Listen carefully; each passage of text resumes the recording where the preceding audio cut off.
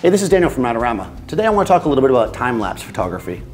So there's a couple of kind of different ways you can do time-lapse, one of which is you can shoot like with a video camera. So essentially in that kind of a time-lapse, you set up your video camera and you record the entire event. Let's say it's a fashion show that's 2 hours long. And at the end, when you put it into your editing software, you basically speed it up. There's certain advantages to that. It has like a certain flow to it and you can really tweak it here and there. But the way that I generally like to do time lapses is to use a stills camera. By using a stills camera, I actually am taking individual photos at a certain interval, which gives me the ability to, let's say, shoot raw, which means I can adjust them later in post if I need to make adjustments if things change or whatever. It also gives me the ability to shoot much larger files, take those files and make, let's say, a 4K time lapse, or do punch-ins and do all kinds of other things. It's not super complicated. You have to do a little bit of math, and we'll go through that in a minute. But first, I just want to talk about some of these modern cameras. This particular one, this D4s, and a lot of cameras have two different ways of doing time lapse.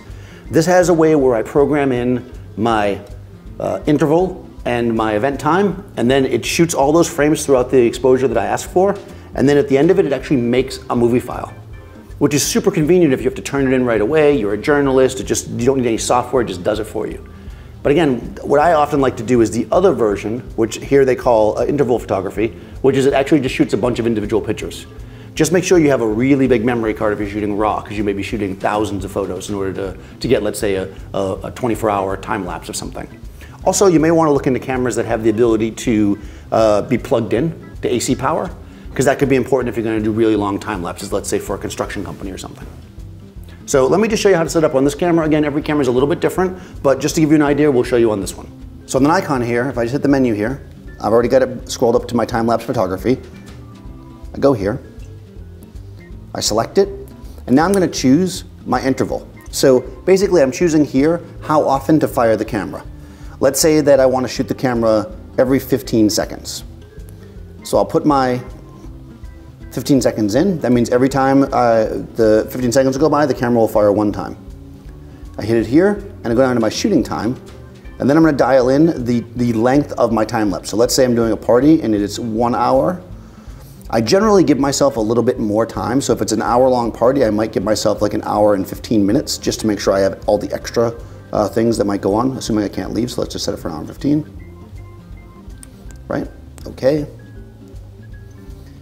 And then this right here is a speed feature for this particular camera. It's allowing it to make the exposure smooth out in that way if the exposure fluctuates. But again, that's only a special feature that you may not use. And then you hit start, and it makes the first photo. And it's just going to continue to shoot. The top of the camera is flashing interval until the 1 hour and 15 minutes goes by. And then in the end, you get a video.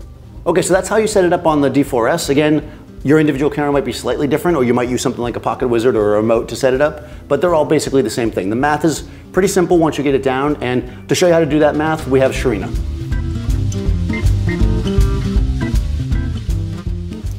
Hey guys, so I'm gonna show you how easy the math is to set up time-lapse. The first thing you need to do is figure out how long you want your video to be. So, let's say I want my video to be 10 seconds. The second thing is you should know how long your event is gonna be. So this event is gonna be 1 hour. Now, typically people shoot at 24 frames per second, so all you have to do is multiply 24 times 10, which gives us 240 frames in total. It's much easier to do this math with seconds. So 1 hour is 60 minutes, which is 3,600 seconds. And if you want to figure out the intervals between shots, all you have to do is divide this number, 240, into 3,600 seconds. That gives me 15 seconds.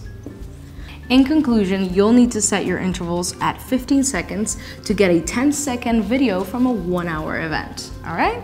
Thank you for watching, and please subscribe to our YouTube channel, and we'll see you again on Onset.